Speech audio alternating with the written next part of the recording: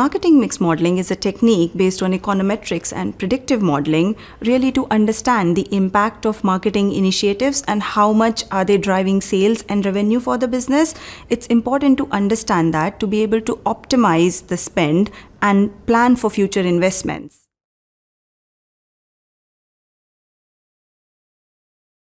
Marketing mix modeling has been there for a while. However, we have seen a lot of change. Equally, the consumption of media has changed from traditional to digital, and the data sources have changed. We now have access to more granular data to be able to inform granular insights in terms of the actions that the marketing teams could take.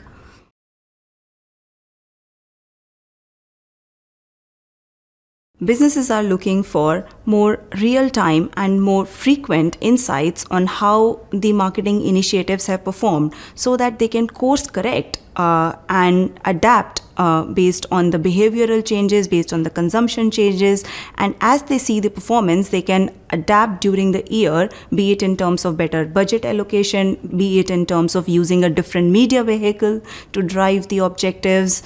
Therefore, the marketing teams need to look at the data in a more continuous fashion so that they can course correct as and when they see patterns from the more recent data.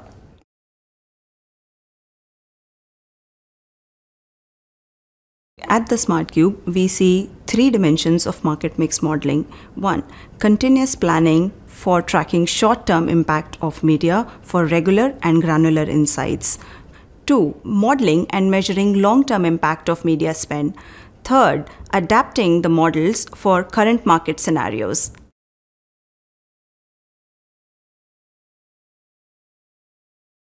A truly impactful market mix modeling solution should not be approached as a single person in the organization.